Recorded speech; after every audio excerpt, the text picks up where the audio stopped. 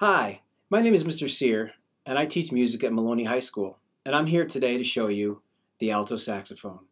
The alto saxophone is a lot of fun to play, and it's an instrument that you can start playing in grade 4 or grade 5. The alto saxophone is a member of the woodwind family. Other members of the woodwind family are the flute and the clarinet, and others.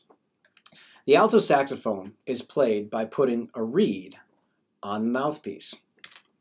When you blow into the mouthpiece, you make a sound like this.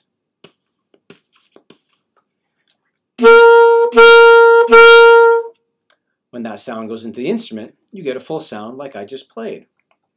Your fingers are put on pearls that are connected to keys on the instrument. When I press down different keys, I get different notes. If you've played a recorder, your fingers are pressing down little holes on the recorder. On the saxophone, we press down these pearls instead.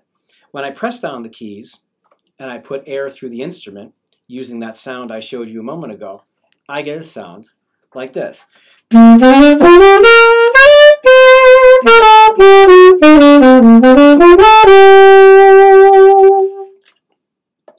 So, the saxophone, a great instrument that's played in concert bands and marching bands and rock and pop groups all over the world. It's a lot of fun to play.